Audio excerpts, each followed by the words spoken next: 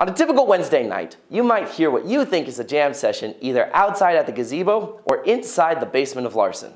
What you may not know is that the large group of people singing on top of their lungs are a part of Shijanath worship. Thanks for not making it too cold out here.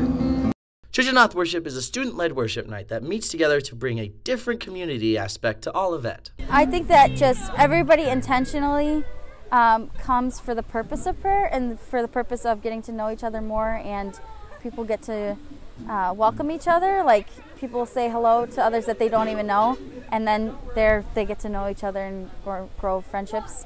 And it's faith-based friendship, so that's the best part, I think. Shijanath worship meets almost every Wednesday night from 9 to 11. If weather's permitting, they go in the gazebo. If not, they meet in the basement of Larson.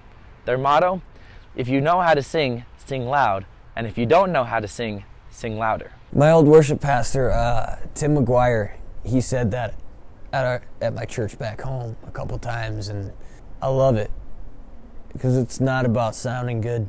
None of us are here to sound good, and I don't care if you sound good. A joyous noise is a joyous noise.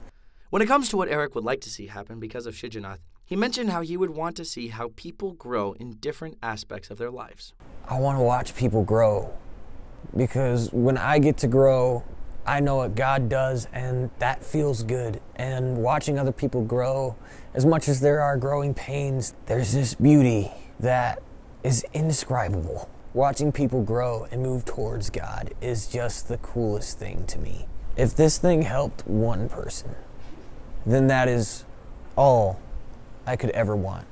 Shijanath worship, a family who lets their voices be heard. Shijanath worship now meets in the basement of Larson every Wednesday night from 9 to 11. Remember, if you know how to sing, sing loud, and if you don't, sing louder. For Access O&U, I'm Hunter Overholt.